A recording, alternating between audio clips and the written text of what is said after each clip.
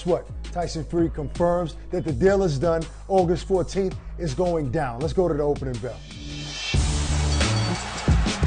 Tyson Fury puts a message out on Instagram this past Sunday afternoon. Check it out. Hey there, it's Tyson Fury, the Gypsy King. Got some massive news for you all, guys. I've just got off the phone from Prince Khalid of Saudi Arabia. He told me this fight's a 100% on. August 14th, 2021, summertime. All eyes of the world will be on the Kingdom of Saudi Arabia. And I cannot wait, repeat, cannot wait to smash Anthony Joshua on the biggest stage of all times. This is going to be the biggest sporting event ever to grace the planet Earth. Do not miss it. All eyes on us. Peace out. God bless. See you all in Saudi. Yes. Get it. Prince Khalid is my boy as well, Barack. He texted me before he hit Fury. I met him, a while back in New York City, but it's official, B. Yeah, I think he used to own the bodega on your corner. That's nice. But first of all, I know you feel the same way. There was a whole bunch of news every other week about Fury Joshua, and nothing was solid. But it was already good enough for me when Eddie Hearn said the deal is done. We're just waiting for the Saudis to announce it to me, to give me the call, to give me the go-ahead. That part of it takes time. After that, I really didn't care anymore. I just said, whatever. They're going to publicly make it the announcement whenever. Because think about it. Whenever he spoke, Eddie Hearn, he would always say, yeah, we're looking to announce it next week. So in my mind, that's telling me it's already announced.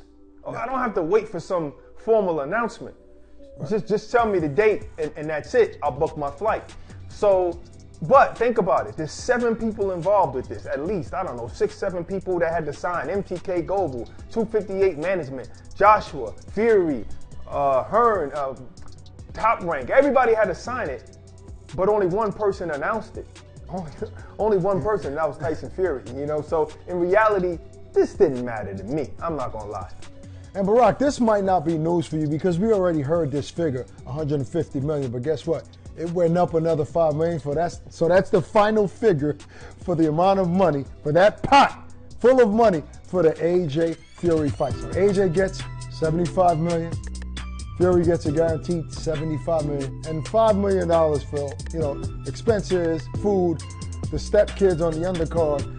It's just what it is, man. The big dogs are gonna get the bulk of the money. So it's official. I don't want to hear anything else about something not being official, or we still need this, we need that, we need to sign this. I don't even want to refer to some of the whispers I heard yesterday, but it's going down, Barack. Maybe Fury in his Instagram video is embellishing a little bit. The whole, this would be the biggest sporting event on the planet. I don't know. It ain't like a Muhammad Ali fight, but I do think that because it was dragged out for so long, and then you had Fury's great performance, Joshua's coming off of 2 wins, it will be a huge event, biggest thing on the planet, biggest sporting event on the planet, I don't know. It could very well be. It could very well be.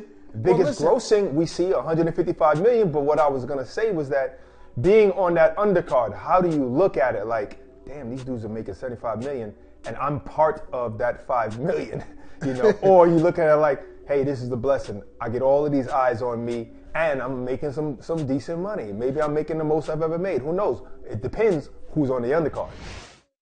Thanks for watching this video. Please do subscribe All Media New York.